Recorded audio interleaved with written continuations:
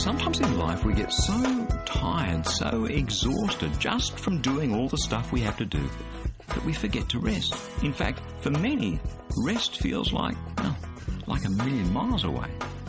If that's something you relate to, then today I have some good news for you. Really, really good news. I'm Berni Dymet, and welcome again to the program as today we take another look at God's rest for you from a different perspective. And please do stay tuned, because in just a few minutes I'll be telling you about the powerful prayer that could be coming your way to help you through whatever it is that you happen to be dealing with in your life just at the moment. Well, here we are, Friday again, end of another week. How's your week been? Well, mine's had its challenges, but let me tell you something. Facing those hand in hand with God's been pretty much fantastic. One of the things that strikes me is that the challenges can wear you down, seriously wear you down. That's why this week and next week on the program, we're stepping through a series of messages that I've called, Oh God, I Need a Rest. I'm sure there are a few people today who can relate to that. Maybe your ears have just pricked up and you're thinking, hang on a minute, that's exactly what I need, a rest. Well, today I have some good news for you, some fantastic news. God knows the problem, and He wants to give us His rest. Not just any rest, His rest. It's something that sometimes we don't expect of God. We have our spirituality over there in that box, but over here in this box we have our day-to-day life.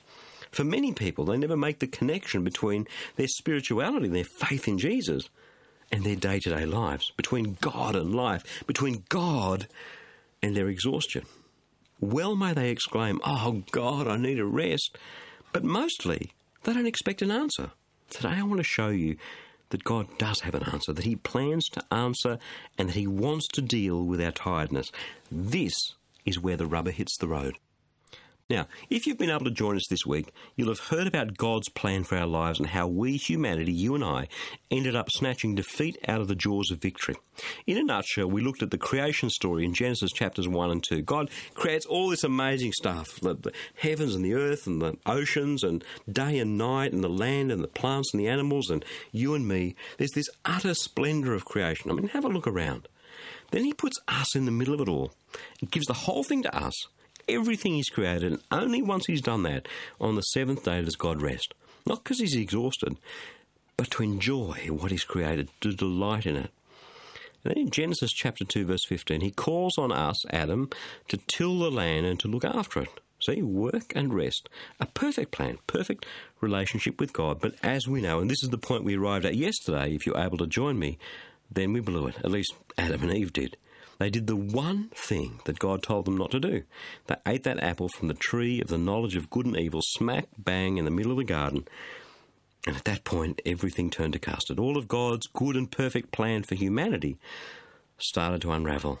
And in particular to the man, God said, reading from Genesis chapter 3, verse 17, to the man He said, because you have listened to the voice of your wife, and you have eaten of the tree about which I commanded you, you shall not eat of it.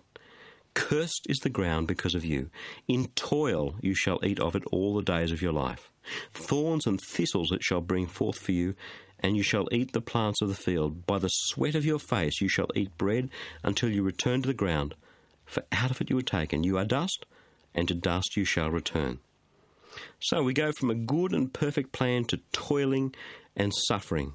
That's what happened when humanity rejected God. Look around the world. Sin ushered in pain and suffering and toiling and exhaustion. That's the bad news. But now here's the good news. The good news is that God wants us to experience His rest. And that rest, that peace, has everything to do with us living in obedience to Him. Have a listen. The writer of the New Testament book Hebrews has just gone through a fairly lengthy explanation of how the rebellion of Israel during the Exodus in the wilderness stopped them from entering God's rest. Have a read, Hebrews chapter 3 for yourself. Now, let's pick it up in Hebrews chapter 4. Have a careful listen. Therefore, while the promise of entering God's rest is still open, let us take care that none of us should seem to have failed to reach it. For indeed the good news came to us just as to them. But the message they heard didn't benefit them because they were not united by faith with those who listened. For we who have believed enter that rest, just as God has said, "As I swore in my anger, they shall not enter my rest, though his works were finished at the foundation of the world." For in one place it speaks about the seventh day as follows: God rested on the seventh day from all his works. And again in this place it says, "They shall not enter my rest."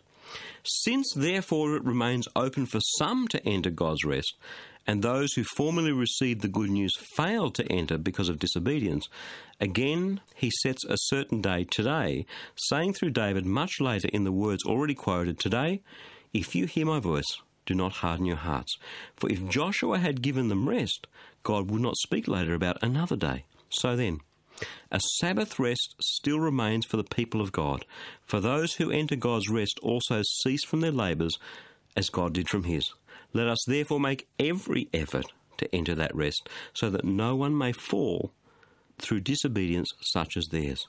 Now the logic in that passage, well, it might feel a little bit convoluted, but he's effectively providing an argument that they would have understood in their historical mindset back in the first century. That's a little bit more obscure to you and me here and now. But here's the gist of what he's saying.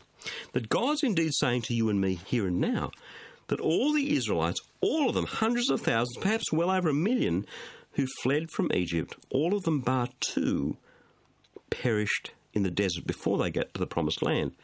They failed to reach the promised land. They failed to enter into God's rest. Why? Because of their disobedience. Let that stand as a lesson to you. Disobedience means that we don't end up in God's promises, in God's rest.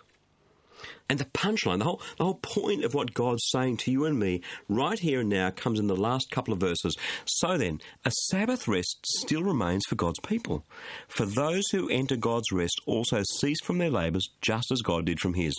Let us therefore make every effort to enter that rest, so that no one may fall through disobedience such as theirs. God's plan is for us to know a rest that goes way beyond a day or two off each week. A rest that goes way beyond a week or two off on holidays somewhere each year. It's a deep, abiding, peaceful rest. A blessed rest from toil and trouble. The sort of rest that can happen in the middle of the most terrible of life storms, where we experience a peace that just doesn't make sense because it comes from God. All the burdens we've been carrying just lift off our shoulders, and we don't have to worry about them in the world anymore. That's what God means by his rest. It's not me off on some flight of fancy. This is exactly what God says to us in his word. Have a listen from Isaiah chapter 40, beginning at verse 28. Haven't you known? Haven't you heard? The Lord is the everlasting God, the creator of the ends of the earth. He doesn't faint or grow weary. His understanding is unsearchable. He gives power to the faint and strengthens the powerless. Even youths will faint and be weary, and the young will fall exhausted. But those who wait on the Lord shall renew their strength. They shall mount up with wings like eagles. They shall run and not be weary. They shall walk and not faint. You see, that exactly is what God promises us. So I don't know about you, but I think that this is great news. It's a fantastic place to finish off the week. And it's good news that we'll be talking about a lot more again next week on the program.